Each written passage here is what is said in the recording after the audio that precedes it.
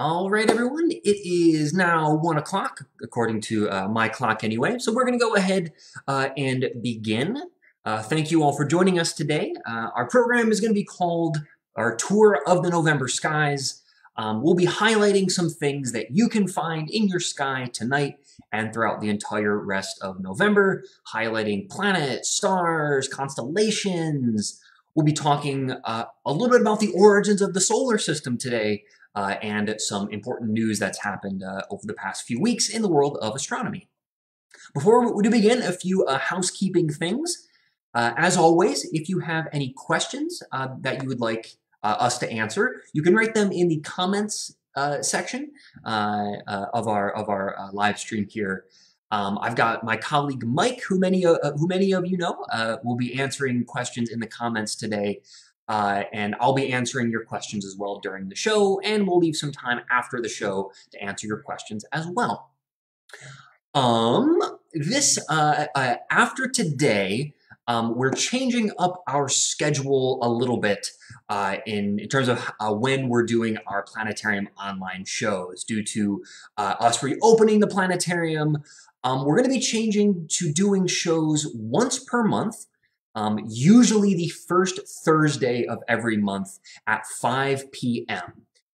So that will allow us to really take more of a deep dive into specific topics during our shows. So we're planning on doing them, again, the first Thursday of every month at 5 p.m. We might move the show around in case there's a really cool event happening in the sky or some breaking news that we really want to cover. So to keep track of when we're doing our Facebook live streams, you can like us on Facebook, and we'll post any updates there as well. But our next show will be the first Thursday of December 3rd, I believe, at 5 p.m. Also this weekend at Liberty Science Center, we're having a celebration, a really big celebration of the Rubik's Cube and our Beyond Rubik's Cube exhibit. Krista, who many of you know, made an 80s music laser show that'll be showing in the planetarium, going on all weekend. We've brought back our popular planetarium show, Black Holes, for the first time in what feels like a year. Almost a year at this point. So lots of really cool stuff going on at Liberty Science Center this weekend. We're also open extended hours tomorrow, and I'll be in the planetarium most of the day tomorrow. So if you'd like, you can come stop by and see our shows in the Big Dome.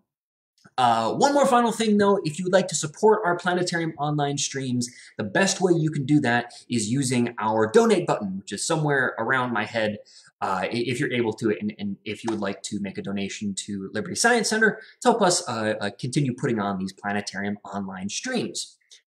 So with all of that, let's go ahead and get started with our show by looking over at our sky. So this is what the sky would look like right around now if you poked your head outside from my window here in Jersey City. It's nice and sunny, not very many clouds in the sky. The same thing we can see here in our simulated planetarium night sky as well. But right now, all we can really see is the sun. So to see much else, we're going to need to wait until after the sun has gone down, and we'll then be able to see a little bit more out in our sky. So we're looking here about 2 hours after sunset at around 6:45 p.m. And that'll be around the same time any night during the month of November.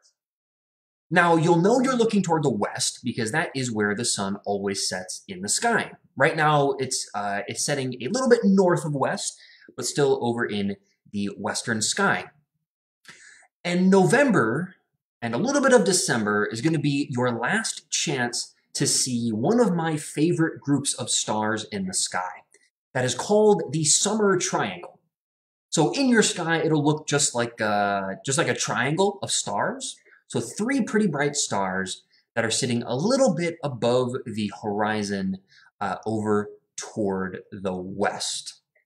So the summer triangle is made up of these three stars right here.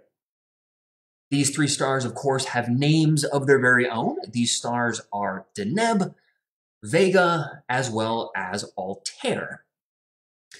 Now, in this sort of trio of stars, each of them is a part of its own constellation as well. So, for example, Vega is a part of a constellation that right now, when we draw out our little stick figure of it, it kind of looks like a bow tie almost, like a really crooked kind of bow tie. Looks like a fish sometimes to me as well. Is the shape of a constellation known as Lyra the Harp. So Lyra the Harp is going to be getting very low in the sky as November goes along. We can also see the constellation of Aquila the Eagle, a little bit over to the left, containing that bright star Altair.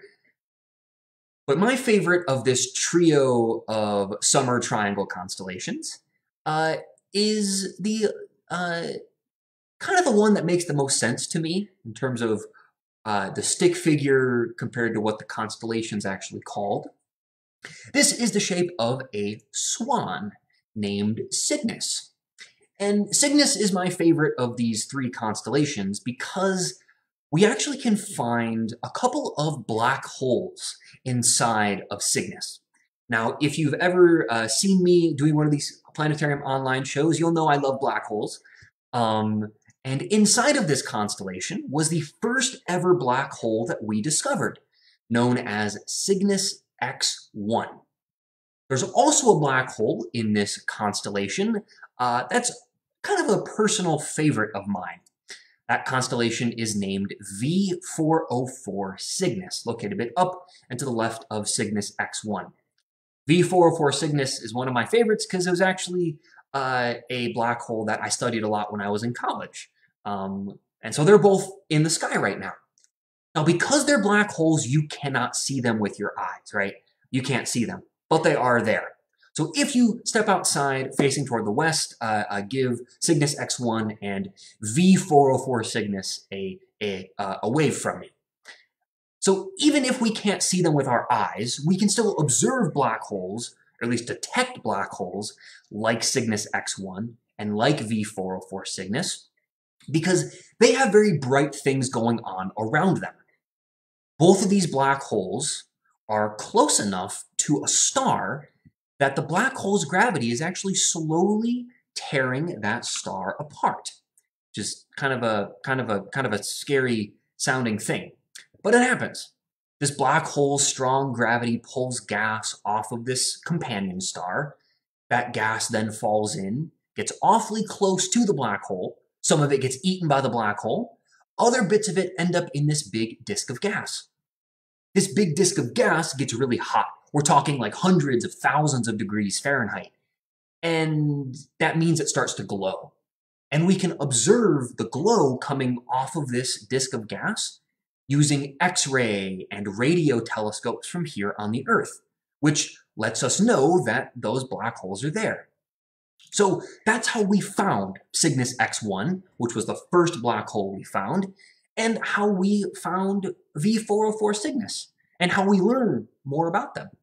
So even though your eyes can't see them, they are up in this part of the sky. Cygnus X1 and V404 Cygnus, both kind of by the neck and the wing of Cygnus the Swan. So this right here is the western sky, right? I would say the summer triangle is the best thing to find over in the western sky.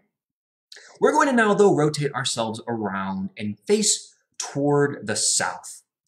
Because tonight in the sky and throughout all of November, there are 3 planets that you can find in the sky right after the sun goes down. So there are 3 planets that you can see in our sort of simulated sky here right now. We're facing toward the south. 2 of the planets are located a little bit toward the west, so over in this part of the sky. The first planet we're going to at least point out today is this bright point of light right here. We'll draw a little marker around it for us. This is the largest planet in the solar system, the planet Jupiter. Now, you may have heard before that Jupiter is the largest planet, but that's kind of a hard thing to keep in your mind, right? When we say it's the largest, well, what does that really mean? How big is it? Well, I think it's useful to compare it to the size of our own planet Earth. If we took Jupiter and took the top off of it, and took a bunch of planet Earths and lined them up inside, 11 Earths would stretch from one end of Jupiter to the other. So Jupiter is about 11 times the diameter of our planet Earth, which is pretty big. Which means over 1,000 Earths would fit inside of the whole great big volume of Jupiter. Because it's so big, well, that's why it looks so bright in the sky.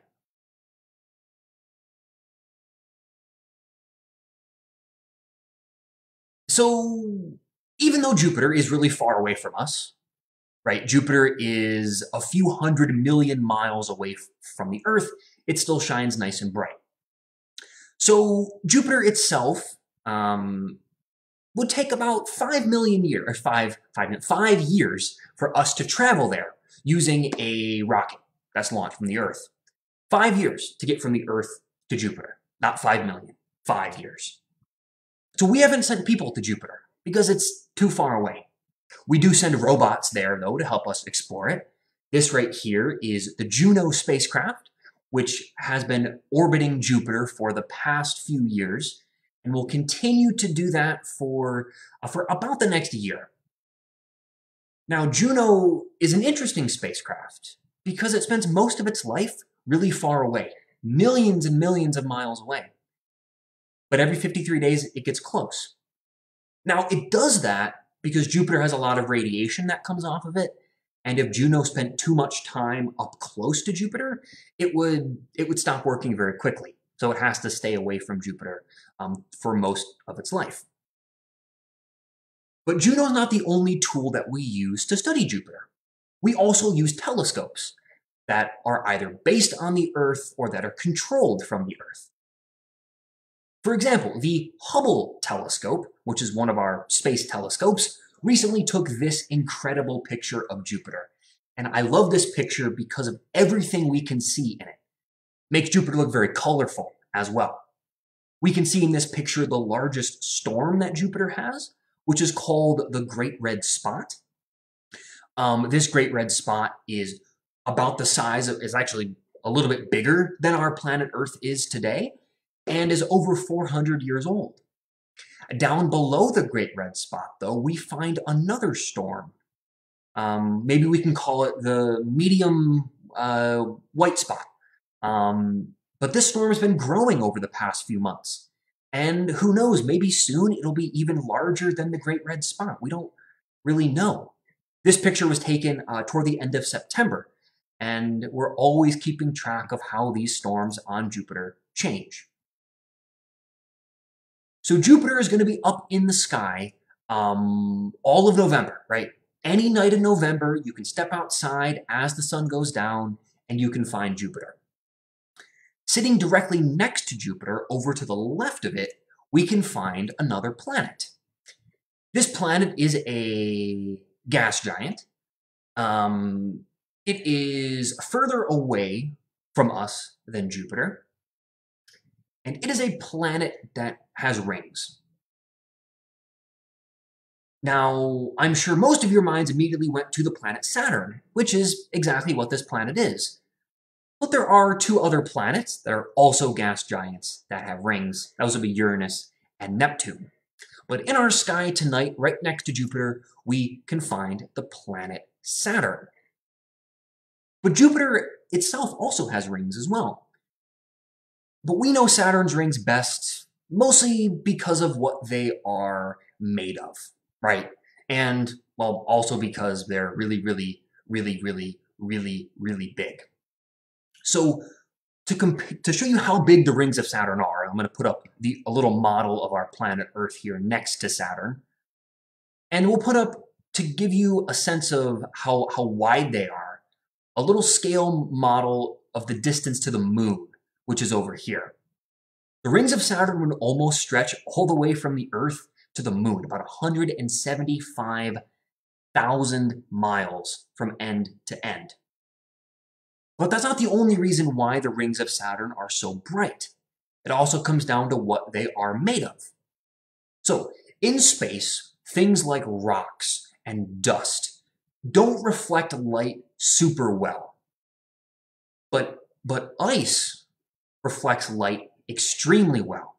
And it just so happens that Saturn's rings are mostly made of ice. Little tiny chunks of ice and rock that used to be part of a moon before this moon got a little too close to Saturn and was then ripped to pieces by Saturn's really strong gravity. But even though Saturn's rings are made of little pieces of moons, we also find moons inside of Saturn as well, or inside of the rings of Saturn as well. This moon here is named Pan. It's a bit more massive than the stuff around it, so it makes this big sort of gap inside the rings. So as we fly through the rings of Saturn here, we'll eventually move to one of Saturn's moons, the moon Titan. I want to take a moment and see if there's any questions that we can answer that have come across in the chat so far. Sarby wants to know, can we see Jupiter in the whole month of November? And can we see Mars the whole month of November? Absolutely. Any night in November, you can step outside, you can see Jupiter, you can see Saturn, and you can see Mars. We'll see Mars in just a little bit here during the show. But any night during November, you can see Jupiter, Saturn, and Mars. So it's a great month to find planets. So let me see, any other questions that we have? So Christy wants to know, is the Earth closest to Jupiter? So right now, I believe the closest planet to the Earth is Mars right now. So it might be Venus. I'm not sure.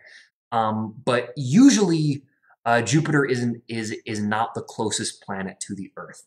The Earth is the third planet and Jupiter is the fifth planet.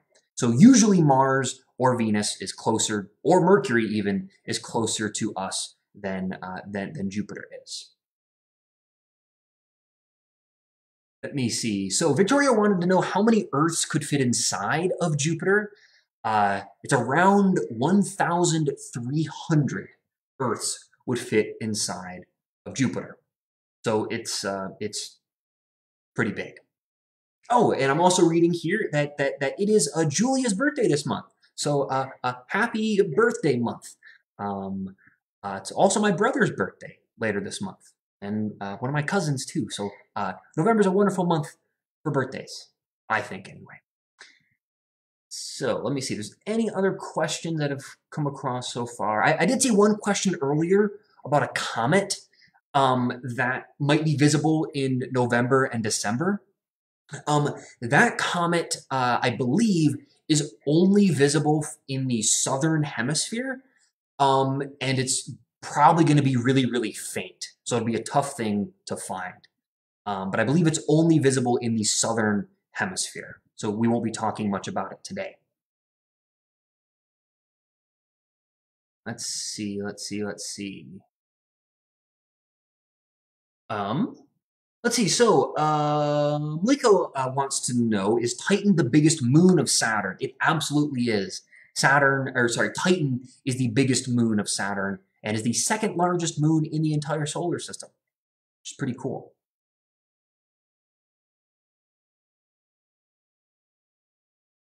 So any other questions that have come across so far? So Elia wants to know if we can see Galileo's moons. Let's actually see if we can do that real quick.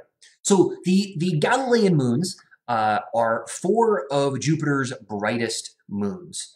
The first 4 moons that we ever found. So those Galilean moons, kind of switching gears here a little bit, moving back to Jupiter, are Io, Europa, Ganymede, and Callisto. These are the 4 Galilean moons of Jupiter. And if you've got a pair of binoculars at home or a telescope, you can actually point them at Jupiter and you can see at least 3, sometimes 4 of these moons with your very own eyes using a telescope or a decent pair of binoculars. Those are the Galilean moons of Jupiter.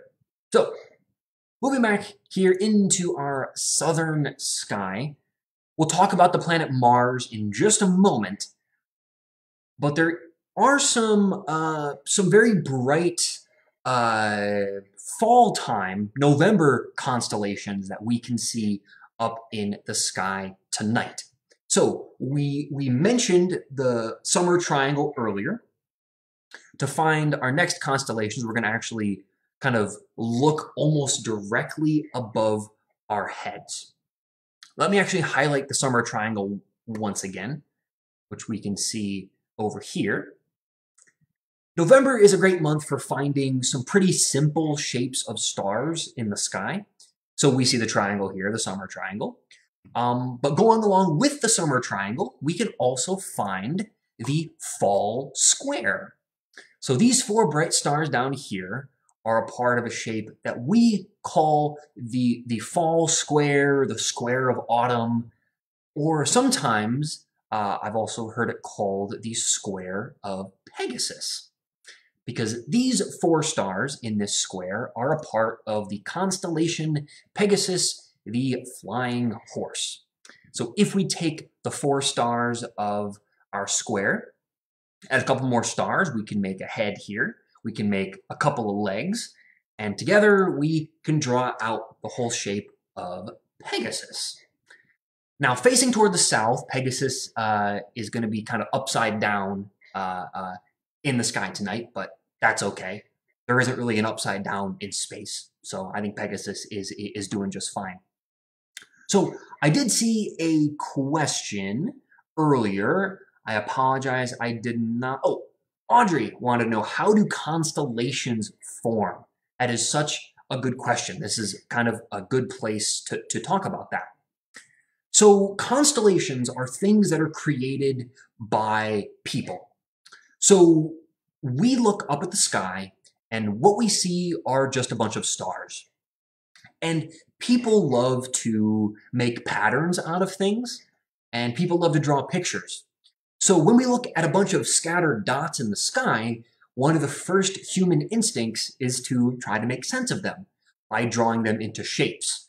So people have been doing that literally since there have been people. For thousands and thousands of years, people have drawn shapes out of the stars that they see. Now, the constellations are just an official set of these pictures that are recognized by astronomers. So Pegasus is one example of a constellation. Different cultures around the world, though, see these same stars as different things. Most of the constellations come from ancient Greece or from ancient Rome. So that's mostly what astronomers talk about. But most Native American tribes, for example, have different pictures that they draw in the sky. So every culture around the world has their own way of viewing the sky. So what we say when we say constellations are the official 88 that astronomers recognize. One of which is Pegasus. Also up in the sky, kind of more toward the northern half of the sky, we can see this sort of W or like an E, kind of looks like right now, which marks the constellation of Cassiopeia, the Queen. Very close by Pegasus and Cassiopeia, we can also see another constellation known as Andromeda, the Princess, or Andromeda, the Maiden. She actually shares one star with the square of Pegasus. So if you found the square of Pegasus, the fall square, you've also found the star that marks the head of the constellation Andromeda. So lots of really great constellations. If you're a constellation hunter, that you can step outside and find tonight. So looking sort of toward the south or the west, above your head, you can find the Summer Triangle and the Square of Pegasus are going to be sort of the easiest groups of stars to find, I think, anyway, up in the sky. But moving ourselves back toward the south, once again here, my favorite thing to find in the sky during November is going to be the planet Mars. So one easy way to find planets in the sky is a comment that I saw scrolling by, or a question, and that is that planets don't twinkle in the sky, but stars do. So if you watch stars very closely, they'll look like they twinkle. Kind of look like they're almost moving a little bit, or sometimes getting a little brighter or a little fainter. But planets don't do that. Planets are a nice, steady brightness. So that's one way you can tell a planet from a star. The other way to find them is, well, that planets usually are really, really bright. So Jupiter, for example, we saw earlier, is really, really bright. But also the planet Mars, which is located over here, is also very, very bright, even brighter than Jupiter is, at least in the early parts of the month of November. So if you've been following along with our planetarium online shows for the past few months, you might remember us talking about a rover that was launched back in July that is currently on its way to Mars. So this rover, named Perseverance, was launched in July, but even though it was launched over 3 months ago, it still has not yet made it to Mars. Even though Mars is pretty close to us, relatively speaking, compared to other planets, it still takes a long time to get to Mars. As of right now, Perseverance is about 31 million miles away from the Earth. So far, it's traveled over 150 million miles so far in its journey. But it still does have a pretty long way to go. Right now, it's kind of between our planet Earth and planet Mars. But it won't actually make it to Mars until this coming February, February 18th, if I have my dates correct. So Perseverance, I'm super excited for. I guarantee you in February, we'll be doing a show about Perseverance. We'll talk about it either earlier in the month or later in the month. We'll talk about it a whole lot more once it gets nice and close, or after it lands on Mars on February 18th. Perseverance is going to be landing, though, in a really interesting location on Mars, a location called Jezero Crater. So the goal of Perseverance is to help us better understand if there could have been life on Mars way back in the past, right? We're talking 3.5 billion years ago. Because way back then, Mars had liquid water on its surface 3.5 billion years ago. And at that time, Jezero Crater would have been full of water. It was a lake back then. So by landing Perseverance here, we think it gives us the best chance to find evidence of ancient life. So when Perseverance lands, it's going to have a lot of really cool tools with it. It's going to have a drill on the end of this robotic arm, lots of cameras, to help us analyze Mars and to help us better understand if Mars could have had life way, way, way, way back in its ancient past. We're talking, again, 3.5 billion years ago. But along with Perseverance is also going to be a little drone or a little helicopter named Ingenuity, which will actually fly through the thin atmosphere of Mars for just a few hundred feet at a time. Right, so it'll fly for a few hundred feet at a time, allowing it to sort of scout ahead for future locations for Perseverance to eventually check out. So I, for one, cannot wait to see what Perseverance helps us learn, because Mars is my favorite planet. Mars, I think, has the most interesting mystery of any planet, right? We think 3.5 billion years ago, the conditions could have been right for Mars to have life on its surface. We just need to find evidence of it to know for sure. And so Perseverance is our best tool so far to help us do that. So let's move back into our southern sky now. We'll put our markers back around all 3 of our planets, once the markers load anyway. So all during November, you'll be able to find Jupiter, Saturn, and Mars. Every night in November, every single one, you'll be able to find these same 3 planets. So so I'm so excited for Perseverance. Very, very excited. Cool. So let me scroll through our chat real quick, see if there's any questions we can answer. For the rest of the show, we'll be looking at some things that are going to be rising in the eastern sky, and we'll get higher up as we get later on into the month of November. Let me see. So yeah, so Aaron wants to know how many rovers have been launched to Mars. So right now there's been, I believe 7 is the right number. 5 of them have been launched by NASA.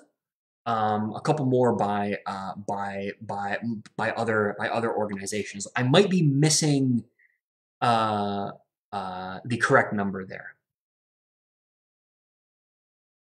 So Janice wants to know, what time should we look for the planets? So Janice, that's a really, really great question. Let me actually sort of show you that a little bit. So for Jupiter and Saturn, Jupiter especially, your best bet will be maybe an hour after the sun goes down, which is simply because as the night goes on, Jupiter and Saturn are going to get very low in the sky. So around 6:30 or 7 will be your best bet to see Jupiter and Saturn. Because around 9 o'clock, right, we're looking at 9 o'clock here, they've both gotten really, really low in the sky, a bit too low to actually see. So around 6:30 or 7 tonight will be your best bet to see Jupiter or Saturn. And that'll hold throughout the whole month of November. Mars, on the other hand, it doesn't matter when you go outside to see it, because it's going to stay up literally all night long, right? So anytime you go outside tonight or any night in November, it'll stay up in the sky. So, right, we're looking at 10 o'clock here, getting close to 11 o'clock. It's still nice and high in the sky. So my recommendation for Mars would be anytime it works for you, right? Anytime it works for you, until about 4 in the morning. Around 4 in the morning, it's starting to get low in the sky. But yeah, Mars is a really great planet to find because it's going to be up pretty much all night long, giving us lots and lots of great chances to see it. And the moon will also be up as you get later on into the evening tonight. I guess while we're looking here at the morning sky, this is a very nice transition that was not planned at all by me, but it's still going to work out very nicely for us today. Very low in the sky early in the morning. We're looking at 4:30 in the morning. We'll be able to also see the planet Venus. Is going to be visible very low in the sky toward the east, nice and early in the morning. And I believe, if my dates aren't mistaken here, we can also see the planet Mercury during the month of November as well, which will be visible around this same time. Later on, toward the middle of the month, is when we'll be able to see Mercury a little bit better, but still going to be a very hard planet to find, unfortunately. So now that we've gone all the way into the morning sky, let us actually take a moment and rewind a little bit here. And we're going to look back at the evening sky. Because that's when most of us are going to be doing our stargazing. I want to turn our attention over toward the eastern sky. So the eastern sky at about 7 a.m., 6:30, 7 a.m., has a couple of really, really interesting things to find just rising up above the horizon.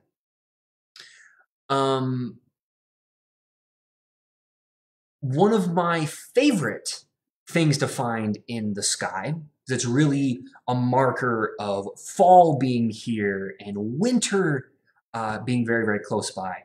Fall and winter being my two favorite seasons of the year. Is this little group of 7 stars right here. Now, this is not just any old group of 7 stars, right? It's got to, these have a special name, a couple, well, multiple names anyway. These are called the Pleiades. You may also heard them called the 7 Sisters. And this is one of the first signs in the sky anyway that we're getting into the fall and into the winter as well. But the Pleiades are interesting, not just because they look cool in the sky, but because they're a really interesting group of stars for us to study. We're looking at a very beautiful picture of the Pleiades here, taken by the Hubble telescope. And these stars are interesting because they're all very young, and they were all born at the same time, roughly, from the same cloud of gas, right? We call this kind of grouping of stars an open star cluster. And the Pleiades are great, right? I mentioned that they're young stars. Now, calling a star young has always been kind of confusing to me because stars live for really, really long times. So when we say these stars are young, they're around 100 million years old, which is young for a star. But by studying places like the Pleiades, we get more understanding of how stars form, which is really important, right? Because the sun is a star, and it's interesting for us to learn how the sun formed as well. So a couple 100 million years ago, before the Pleiades was a group of stars, the Pleiades was really just a giant cloud of gas. And all stars begin their lives this way, as big clouds of gas. But over time, over millions of years, pieces of this cloud of gas can begin to shrink down. As this happens, as this cloud of gas sort of shrinks down and gets smaller and smaller, this cloud of gas begins to heat up and get hotter and get hotter and hotter and hotter. And really all that a star is a really hot ball of gas. So over time, this piece of a cloud of gas shrinks down into a ball of gas that gets hotter and hotter and hotter, and eventually, well, it gets so hot that a star forms. Nuclear fusion begins, hydrogen starts to get fused into helium, and a star is born. The more gas that goes into forming a star, the bigger that the star is. And if there's enough gas left behind or dust left behind, well, we can form planets as well. And this is sort of a question that's really hard to answer. How exactly did the Earth form? Or how exactly did Mars form? Or Venus form? Or Mercury form? We don't know for sure the exact mechanisms that this happened. We know roughly, right? Clouds of gas and rocks and dust condensing down to form these planets. But there's a lot of details that we're not super sure on. Our best understanding is that rocky planets like the Earth formed when pieces of rock sort of just over time clumped together into into planets, right, that we see today, into Earth, Mars, Jupiter. Into Earth and Mars and Venus and Mercury. So in furthering our understanding of exactly how this happened, we're pretty lucky because we today have a lot of pieces of rock that are still existing here in the solar system today. We call them asteroids. So the solar system has a ton of asteroids, and hundreds of thousands, millions even, of asteroids that we find in our solar system. A good chunk of them live between Mars and Jupiter. We're seeing different types of asteroids here based on their colors, right? So these white ones are the ones that we find in the asteroid belt, the red ones as well. And many of these asteroids have been left pretty much unchanged since the solar system began 4.5 billion years ago. And so for a very long time, we've wanted to better study one of these asteroids. And we've been pretty successful at that. There's one asteroid here called Bennu. It's a kind of asteroid that we call a near-Earth asteroid, which just means that its orbit can get kind of close to the Earth's orbit, but really is no danger to ever collide with the Earth. But because it gets pretty close to the Earth, an asteroid like Bennu is a little bit easier to study than an asteroid really, really far away. But Bennu in particular is a really interesting asteroid to look at because of what it's made of.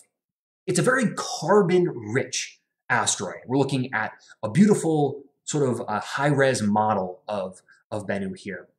It's very rich in carbon, which we know is important to life. It's very bouldery, very rocky.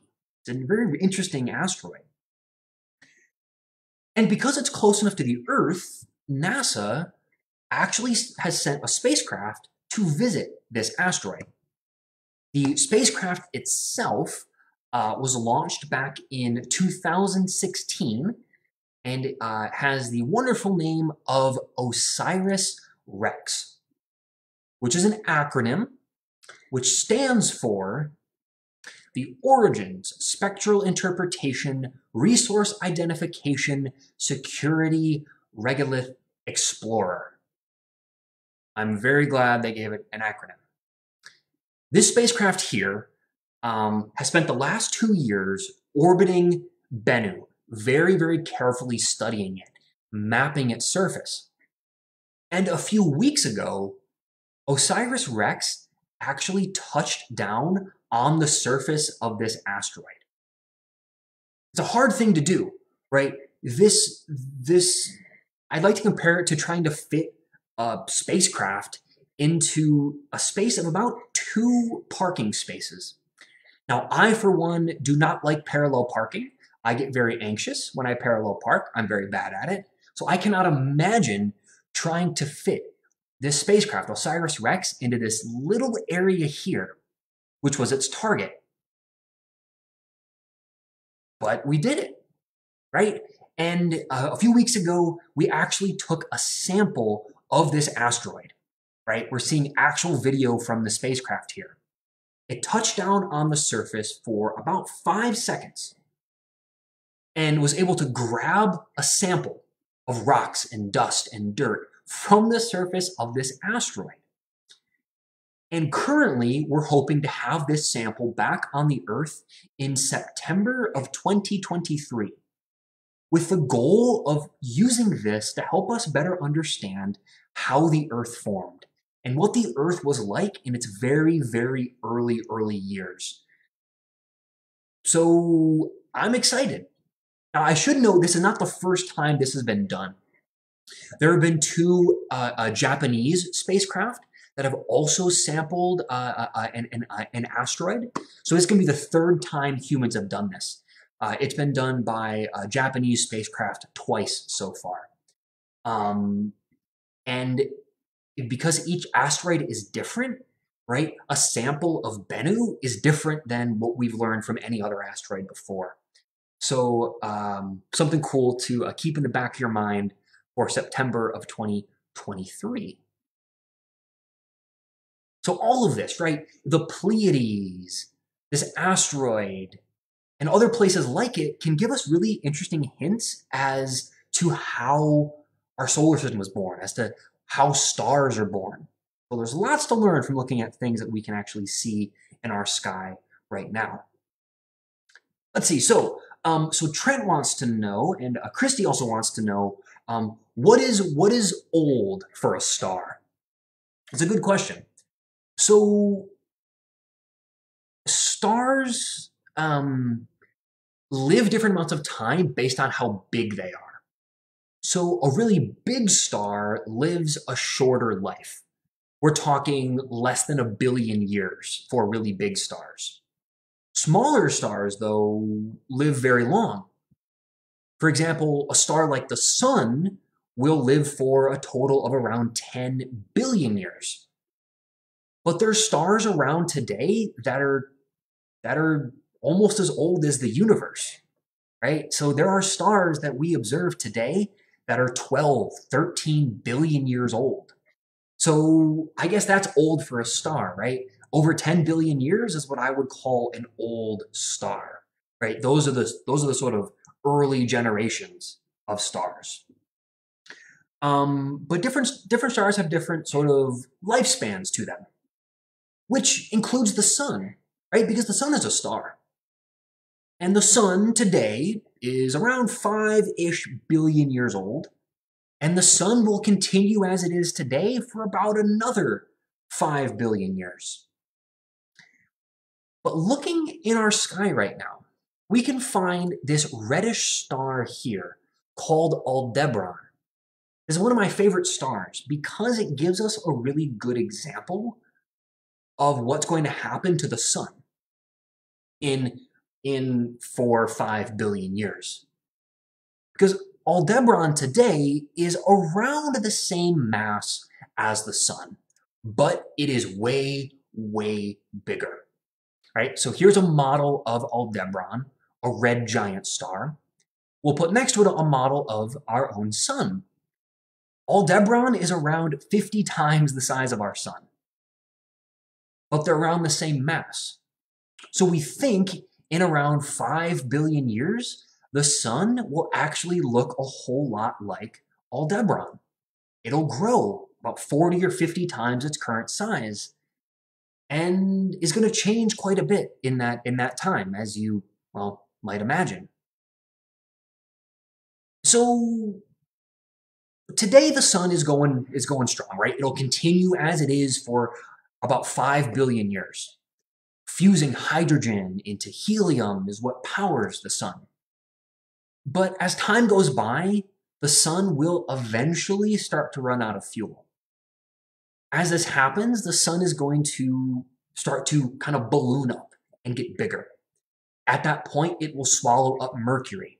It will swallow up Venus. It will eventually swallow up the Earth as well. Again, not for 5 billion years. Nothing for us to worry about. It'll live as a red giant for a few hundred million years, burning helium.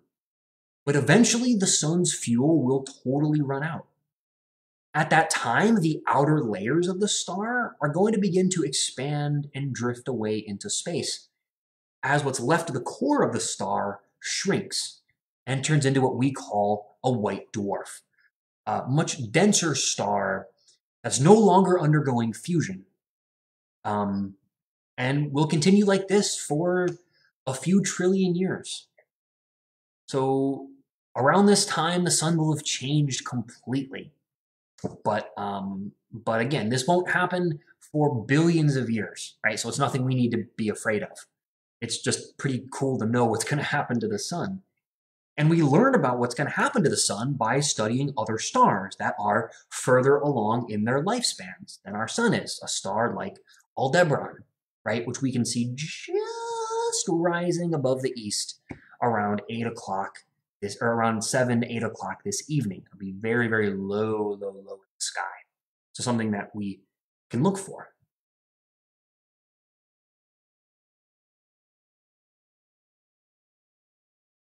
So, looking at the time now, we're looking at about 1:50, and that is about all the stuff that I had to share with you today. We've talked about a lot today, right? We saw planets you can find in the southern sky, right? We've seen the star Aldebaran, we've seen the Pleiades, we saw some constellations, right? We saw Pegasus, we saw the Summer Triangle constellations. There's so much you can look out for in your sky in the month of November. And we'll be back with our next Planetarium Online show using our new schedule. Again, if you missed this from earlier when we introduced the show, our schedule is going to be changing a little bit as the Science Center is now open again. We're going to be moving our Planetarium Online schedule to once per month, usually on the first Thursday of every month at 5 o'clock p.m. So our next Planetarium Online stream is going to be December 3rd at 5 o'clock p.m. And I will be here talking with you about the December sky. In the meantime, if you want to come check us out at Liberty Science Center, we're going to be open for extended hours tomorrow. We open all weekend, celebrating the Rubik's Cube. In the planetarium, we will be showing a brand new 80s laser show, which I cannot wait to run for you all. It was made by Krista, who many of you recognize from some of our other shows. So you can come check that out in the planetarium. And as always, if you'd like to support Planetarium Online and the Liberty Science Center, a great way to do that is by visiting us, but you can also use the donation button somewhere around you right now, or somewhere around me right now, somewhere around here, if you'd like to and if you're able to support Liberty Science Center. So that's the end of our time today, but I do want to stick around for at least the next 5 minutes and answer some of your questions that we haven't had time to answer so far. So if you've got questions, you can go ahead and enter them into the comment section, and I'll do my best to answer them. So Audrey, to answer your question about what is the smallest constellation, I could be wrong about this, but I believe the smallest constellation is a little tiny constellation called Canis Minor. So Canis Minor is a constellation that you can actually see very, very late into the evening tonight. Or sorry, Canis Minor, not Canis Major, Canis Minor. So Canis Minor will be up in the sky around like 11 o'clock or so. We'll go ahead and show you exactly where that is. Actually, right beneath the moon tonight. So Canis Minor is just made up of 2 stars right here. As a constellation, these 2 stars make the shape of a little puppy dog, a little adorable puppy dog named Canis Minor, the little dog. So that is the smallest constellation, I believe. I could be mistaken about that, but I believe that is the smallest.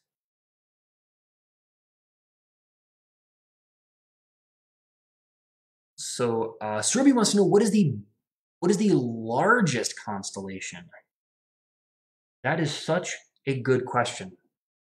I believe the largest constellation is named is Virgo, which is not visible right now. I believe Virgo is the largest constellation. Let me see. So any other questions that we can answer so far? So Angelique, Angelique wanted to know, will the Earth and other planets last longer than the sun? That's a really good question. Kind of a morbid answer, unfortunately. So the rocky planets will not live longer than the sun. at least the first three rocky planets. So when the sun sort of expands and gets bigger, Mercury, Venus, and Earth are going to be vaporized and swallowed by the sun. Jupiter, Saturn, Uranus, Neptune will continue living. But the Earth, Venus, and Mercury, unfortunately, will be swallowed by the sun. But again, that won't happen for 5 billion years, right? Nothing for us to worry about. Unfortunately, when the sun goes, so will the Earth. Again, 5 billion years, right? Very, very long time. Let's see. Any other questions we can answer? So Christy wants to know, is Mars closest to the sun? So the closest planet to the sun is the planet Mercury. Mars is planet number 4, with the Earth being planet number 3, and Venus being planet number 2. So Mercury is the closest planet to the sun. Let's see. So Nancy wanted to know the names of the 4 stars in the fall square. So Nancy, I do not know all the names of the stars in the fall square, unfortunately. I have forgotten them as time has gone by. So maybe Mike knows the names of those 4 stars in the fall square, or can look it up for you, because I have forgotten over time, unfortunately. Which happens, right? It happens. All right. So,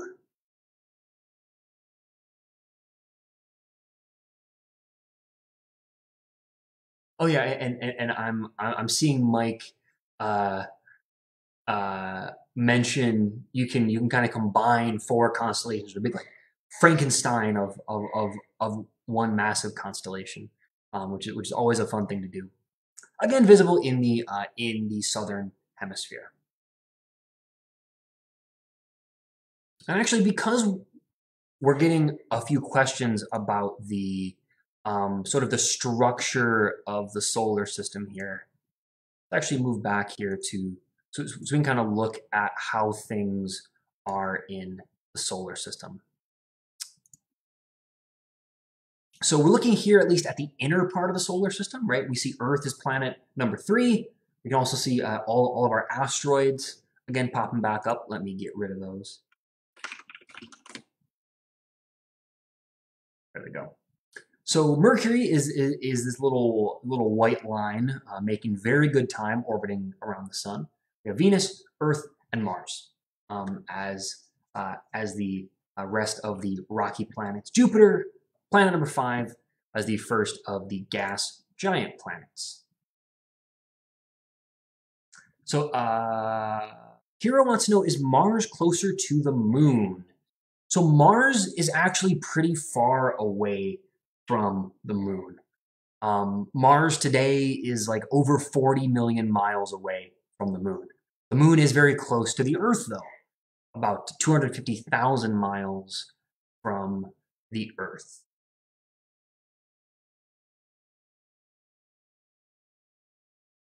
So Terry wants to know, what is the possibility of seeing another alien life form in our lifetime?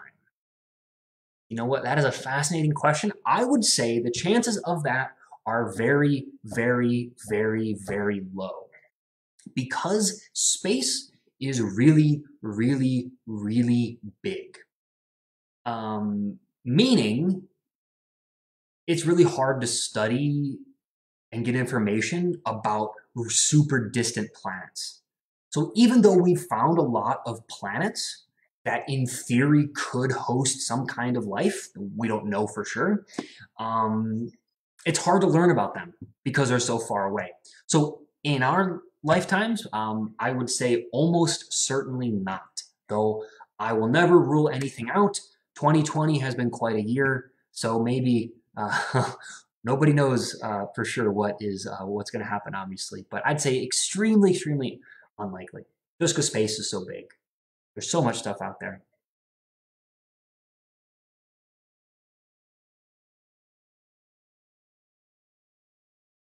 All right. So I believe those are all the questions that I am seeing right now. So I would like to thank everyone once again for joining us today for our tour of the November skies. I hope to see you next month, December 3rd at 5 p.m. For our next show that I'll be here for, showing you around the December night sky. But until then, thank you all so much once again. Have a wonderful, wonderful rest of your Thursday and a great rest of your week. Take care.